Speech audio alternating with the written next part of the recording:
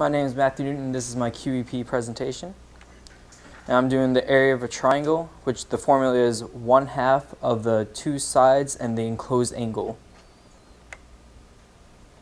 The question is, imagine if a landscaper is trying to make a new orchard on a triangular plot of land.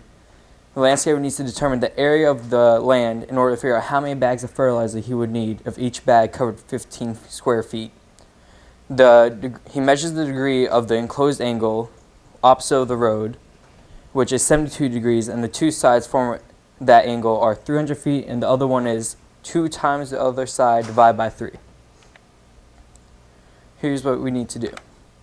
The unknown side is equal to 2 times 300 divided by 3, since we know one side's 300, which equals out to 600 divided by 3, which equals 200.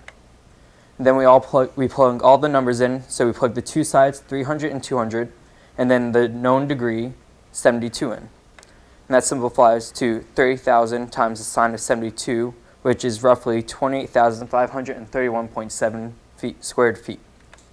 And we divide that by 15, which is how much land each fertilizer bag covers.